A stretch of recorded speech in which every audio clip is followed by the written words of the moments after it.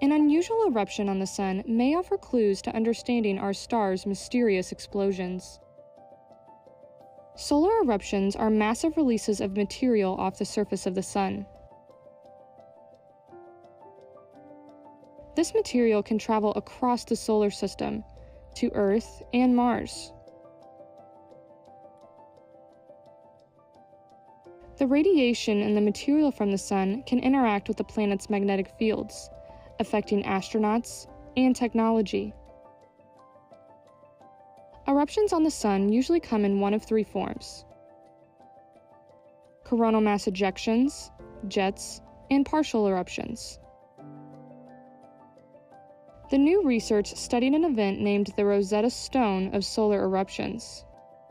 Just as the Rosetta Stone was the key to understanding Egyptian hieroglyphics, studying this eruption could be the key to understanding all types of solar eruptions.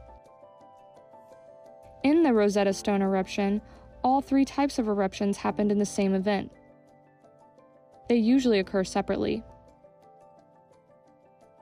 The main eruption was too big to be a jet, but too narrow to be a coronal mass ejection. A second cooler layer of material on the surface of the Sun also started to erupt about a half an hour later. But it fell back down as a partial solar eruption. This Rosetta Stone of solar eruptions will also give clues to help scientists predict large eruptions in the future. The better our predictions are, the more time we have to prepare for material from the Sun to interact with Earth's magnetic field. Predicting large solar eruptions can help better protect our astronauts and technology, near Earth and beyond.